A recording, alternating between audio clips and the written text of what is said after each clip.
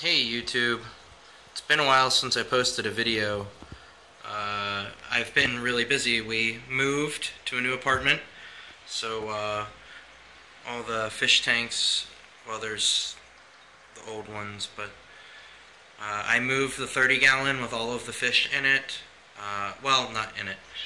I took out 15 gallons of water and put my important fish, like the plecos and the honey gourami, Princess Peach, in the bucket by themselves, and then I put the rest of the fish that weren't so important, like the tetras and the glowfish, in a bucket, and then I put all of the hardscape with some plants, so everything with the moss, all of the wood, the lava rock, the shell, anything with like plants growing on it, I put in a bucket, and then I picked out about 40 shrimp from the tank.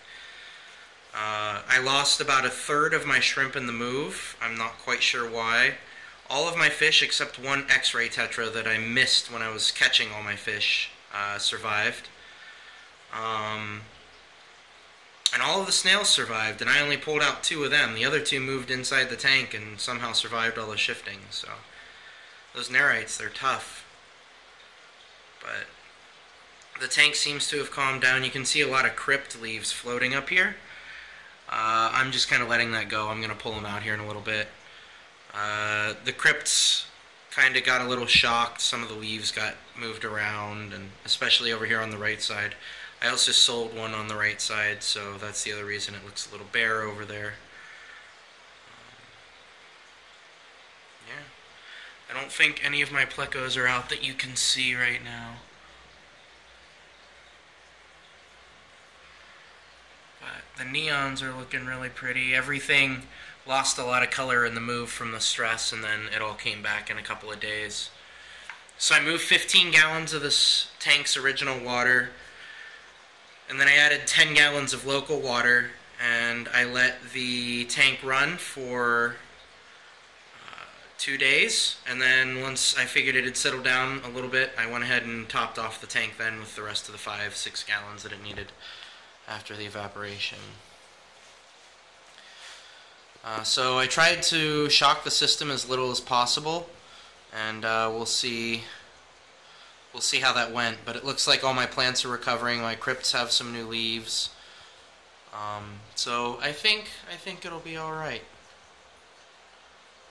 But I'm just gonna sit back and put the video on the tank for a while because I don't have too much else to talk about.